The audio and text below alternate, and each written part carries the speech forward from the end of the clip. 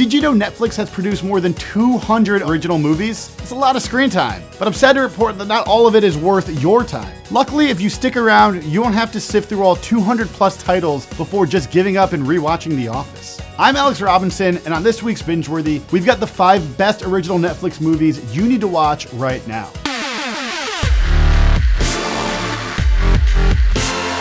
So I hope you have your microwave popcorn and Swedish fish ready because we're jumping right in. First up, I don't feel at home in this world anymore. But that's just the title of the movie, that's not actually how I feel. This film is part mystery, part thriller, part comedy. We'll just say it wears a lot of hats. But don't let the laughs fool you. You can expect a hearty dose of violence as well. It is all about balance, all right? The movie tells the story of Ruth, a nurse who is frustrated with the world and her own life.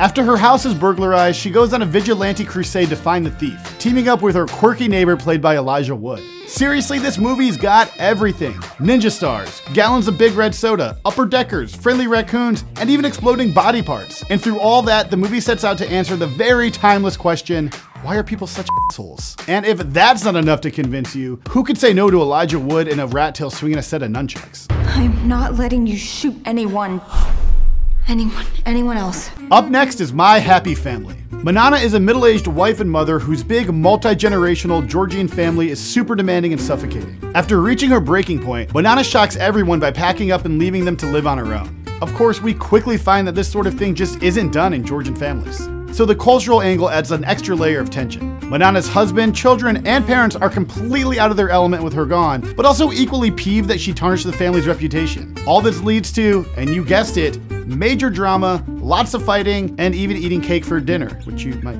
not have guessed. While that may sound like a synopsis for Real Housewives, My Happy Family is both delicate and brutal in its portrayal of independence and women's changing roles in the household. And it should be a relatable watch for anyone who deals with their own family drama. The Meyerowitz Stories. The movie follows the Meyerowitz family, who all, to put it simply, have some very serious issues. It plays out like a series of short stories tied together by a common thread. All 3 Meyerowitz siblings share a seething resentment toward their disappointing father. This movie will keep you on your toes with trying to navigate the tricky dynamics of a dysfunctional family. Plus, it's packed with straight up amazing performances by an all-star cast. You've got Adam Sandler, Ben Stiller, Dustin Hoffman, and Emma Thompson, just to name a few. But it's Adam Sandler who really steals the show here, making a pretty major comeback after a few questionable projects of late. This movie is more akin to Punch Drunk Love in its charm and teeters delicately between comedy and tragedy instead of hitting you over the head with fart humor. Ow! You kicked me in the shin!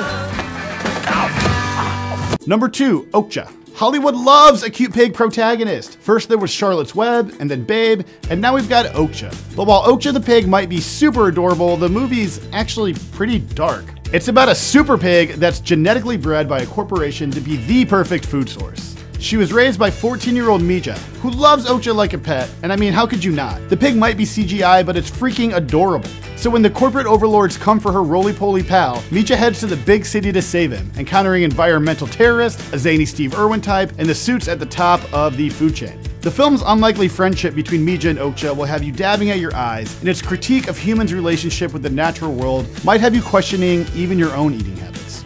And finally, Roma. All that money Netflix had spent on originals finally paid off. This film earned 10 Oscar nods and brought home 3 wins. And even better, it's worth all the hype. Alfonso Cuarón's black and white passion project is an autobiographical story of a kind-hearted maid named Cleo who cares for her family in 1970s Mexico City amidst her own personal troubles. The movie is visually stunning, with artful direction and deliberate yet subtle shots that distinguish the unique style of the film. The movie has an enduring subtlety and tension throughout that will really keep you invested, plus it's hard not to fall in love with Cleo. But don't take my word for it. My buddy Will Fulton is a huge Cuarón superfan, so now I'm gonna give him a call with a little help from Visible.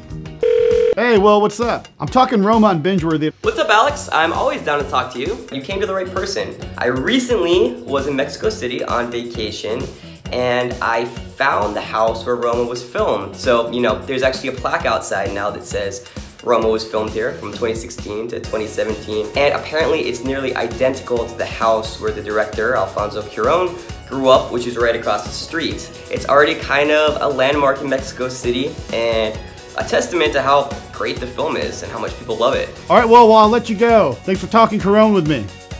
So, there you have it. The 5 best Netflix original movies. Of course, since Netflix seems to be on a roll, don't hold us to this list forever. They might just whip out the next Star Wars by the time you're watching this.